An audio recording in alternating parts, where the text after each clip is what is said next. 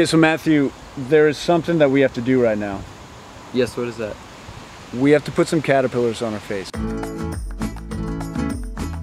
Okay, so I just took a train from New York City over to Connecticut to go to this beautiful backyard in order to meet somebody very special. I like to call him the Caterpillar Whisperer for a very obvious reason. Take a look. Okay, so this handful of caterpillars is the hand of this guy. Introduce yourself. I'm Matthew Nachisaki. I'm a high schooler that lives in Connecticut, and I've been interested in insects since I can remember, so basically since I was 2.5. That's amazing. And in your hand you basically have a million amazing, giant, squirmy caterpillars. What do these belong to?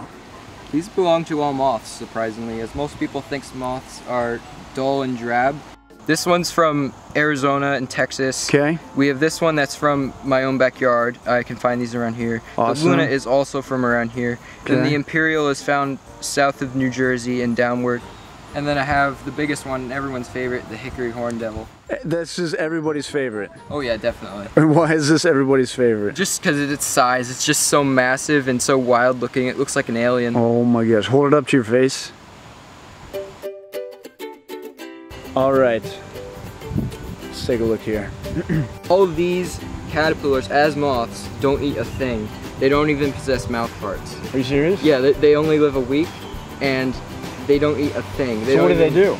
They just mate and die. Mate and die. So they do all of their feeding. That is why this guy is so fat. Like, look how, that is a chunky caterpillar. So they eat all the time. Yes. This is basically a tube for food, right? They just eat and poop and eat and grow. Okay, and can you tell me the special word for caterpillar poop? Frass. Frass. Did you guys know that? So there is a very special word only for the poop of caterpillars. Yeah, and you can even identify caterpillars down to the family just by looking at their poop. What? Okay, so these two caterpillars end up turning into these two cocoons over here. Yes. And then what happens? And then next spring, since they hibernate as cocoons, it's like a personal chamber for everything you need. Protection from weather, protection from predators, everything.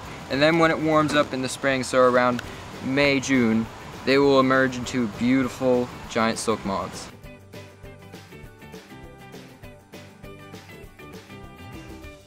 Basically, my whole summer is the project of raising caterpillars. It keeps me busy all summer long. And I understand you also have an Instagram. Yes, I do.